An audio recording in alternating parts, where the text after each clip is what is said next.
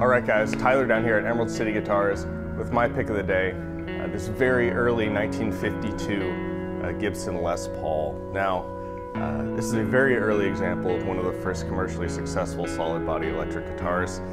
So when we talk about early electric guitars, there's quite a bit of misinformation floating around, a lot of sort of gray area. So before we talk about this guitar specifically, let's go into a little bit of that. So attempts to amplify string instruments go back as far as right around the turn of the 20th century. Basically, as soon as telephones became commercially available, people were taking the voice transducers out of the receivers and trying to pick up signal on early banjos and mandolins. This did not really work. The transducers were just too weak at the time. That is until about 1935, when a number of companies started releasing electric guitars with viable pickups. Now, almost all of these were just hollow body guitars that had been adapted with electronics, but there were a few companies that released solid body electric guitar designs. The names that come up when we talk about this period are, Rickenbacker, Vivitone, and Slingerland are the three big ones. Now, technically, they did make the first solid body electric guitars, but they really weren't much more than lap steel guitars with round necks. They didn't really resemble what we now think of as modern electric guitars. And now, where things start to get really interesting for the solid body electric guitar is right around 1948 in Southern California. So we're just out of the war. Economy's great, the music is fantastic, especially in Southern California, where we have Paul Bigsby in Downey, California, Leo Fender, of course, in Fullerton. Rickenbacker at the time was headquartered in Los Angeles proper, and Les Paul at the time was living in Hollywood. Now, these four names are basically like the Mount Rushmore of early solid body electric guitars. They all lived in the LA area, basically in each other's backyards. So they all knew each other. They all hung out, and though they were competitors, they'd occasionally bounce ideas off each other. So the first modern solid body electric guitar actually came out of the shop of Paul Bigsby in 1948. It was one that he built for country star Merle Travis, who at that point was pretty much the biggest guitar hero out there.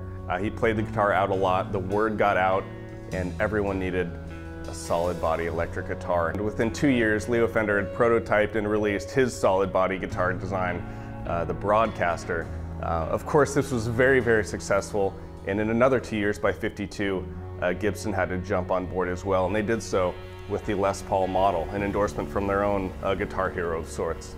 So the following year, Gretsch would release their first solid body guitar, virtually identical in shape to the Les Paul, and the rest, as they say, is history. But back to this guitar, very early 1952, and there are a few features that distinguish these from the later '52 models. The first of which, on this lead pickup, as you can see, it's a regular P90, but the mounting holes are distinctly different from the ones we're used to seeing. You can see it's still mounted with 2 screws, but rather than in line with the pull pieces, they're on opposite diagonal corners, which is something you'll pretty much only see in very early '52. So if you look at the back of the headstock on this guitar, you'll notice the complete absence of a serial number, which is not unusual for these early models. Another missing feature that we'd expect to see was binding on the neck. That wouldn't come until later in '52. You'll also notice that there is no rhythm treble switch plate, like we'll see on pretty much all Les Pauls. Those didn't come till a little bit later.